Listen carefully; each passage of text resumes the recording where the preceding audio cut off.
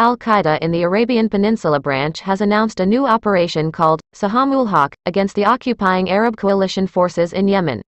Al-Qaeda resistance fighters conducted 5 successful operations against the occupying coalition forces on the first day of the announcement, in which more than 24 Ghadar soldiers were killed and wounded, destroyed numerous enemy armored vehicles and drones. For the past several years, Al-Qaeda in the Arabian Peninsula-based Popular Islamic Resistance Force, Ansar-Sharia, has largely kept itself from announcing such operations. During these years, the group's resistance fighters confined themselves to guerrilla warfare and defensive operations. According to analysts, this was just one part of Al-Qaeda's long-term strategy. And as a result of this strategy, the group is very united and well organized in Yemen today, who are influencing other local resistance forces beyond the borders of their own party, alhamdulillah.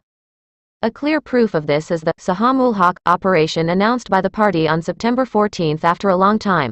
Because after the announcement of this operation, not only Al-Qaeda fighters are conducting operations against the occupying coalition forces, but also tribal armed Sunni Muslim groups have also increased their attacks. They have opened up territory they control to Al-Qaeda, providing the Mujahideen with essential information and shelter. As a result, the Mujahideen have been able to conduct 5 consecutive successful operations in Yemen in the last 24 hours.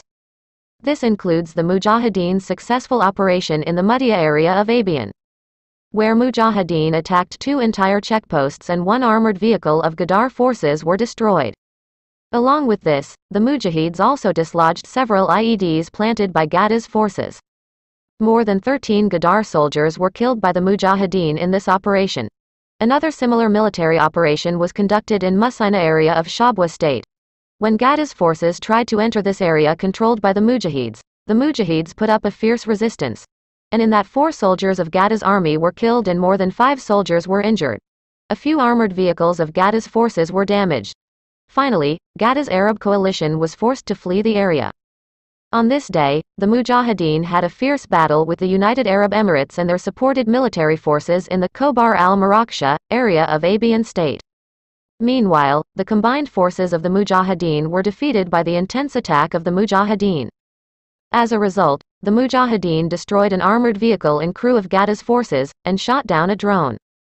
Dozens of Ghada's soldiers were also killed and wounded, and they were forced to flee from the area. Meanwhile, Al-Qaeda announced in its new operations announcement that the recently occupied Arab Emirates has been caught up in the implementation of the Zionist project in Yemen. They launched attacks in southern Yemen with the Transitional Council, US-backed armed forces and their subordinates.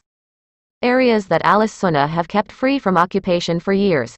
And they have started this campaign against the people who follow this Al-Sunnah. So, in this context, the brave Mujahideen of Al-Qaeda are also announcing that the Mujahideen will conduct a face-to-face campaign against them. And this, Sahamul-Haq operation of ours against the occupying forces will continue until their goals and strategies are thrown into the rubble and their military campaign ends in failure.